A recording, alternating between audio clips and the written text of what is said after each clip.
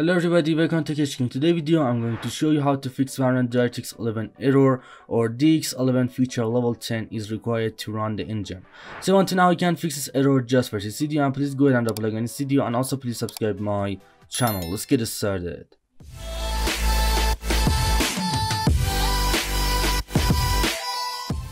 Okay guys, first of all, before doing any method, just go and check out your DirectX version. And to check out your DirectX version, right click on start menu and then click on run.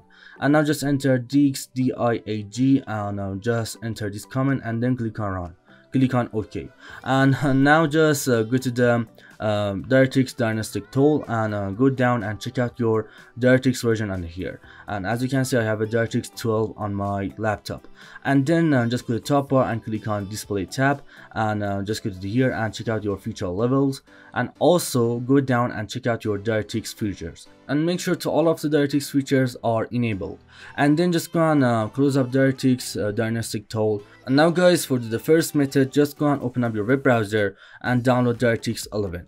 First of all, just go to the Microsoft website. I put the link of this website on my description, so just go and check out my description, and then scoot down and click on download and just download DirectX setup, and then just click on DirectX setup on here. And now just go and check this option, then click on next.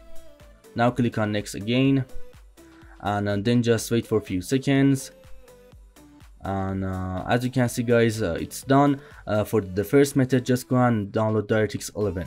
But if it didn't work, you should just go and update your graphic card driver and also your Windows. To update your Windows, just go down and type check for updates on here, and then open up check for updates. And now you can update your Windows to the latest version from here. And sometimes this error comes up because of your graphic card driver.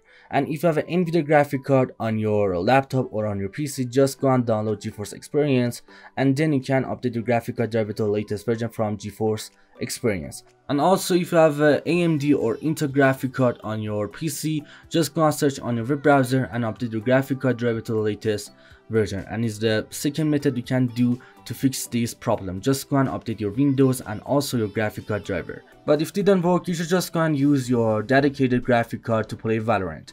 If you have an integrated and also dedicated graphic card on your PC, just go and switch your graphic card to dedicated.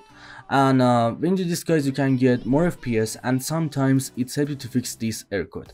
And to switch your graphic card to dedicated, you should just go and right click on your this PC, just right click on it, and then just go down and go to the properties, and then just go to the device manager under here. And now just go and click on display adapters, and now just go and select your integrated graphic card, CPU integrated graphic card, right click on it and click on disable device. And then guys, you will get black screen on your monitor or on a laptop, and it's usual, so don't worry. And after a few seconds, your screen pops up. And so just go and disable your integrated graphic card. If you have an integrated graphic card, CPU integrated graphic card, just go to here, right click on it and click on disable device. And is the last method I know to fix this error code. Anyway guys, thanks for watching video. I hope this will help you to fix this problem. Please go ahead and like on this video, and also please subscribe my channel. Peace out.